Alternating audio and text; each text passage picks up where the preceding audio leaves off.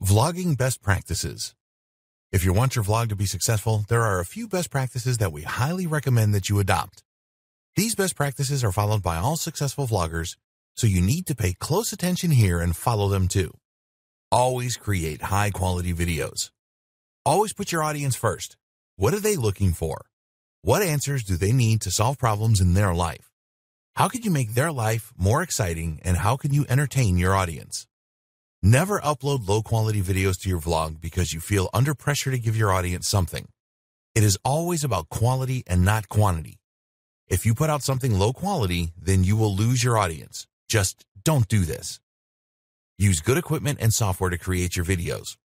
You don't need the most expensive digital camera on the market, but you do need to create videos that are clear with good audio quality.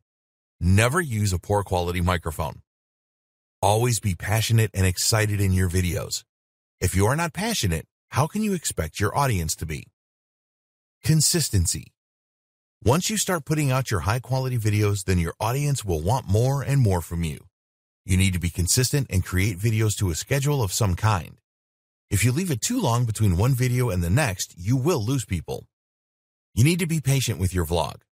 Okay, some vlogs have taken off really quickly and make their owners a lot of money in record time.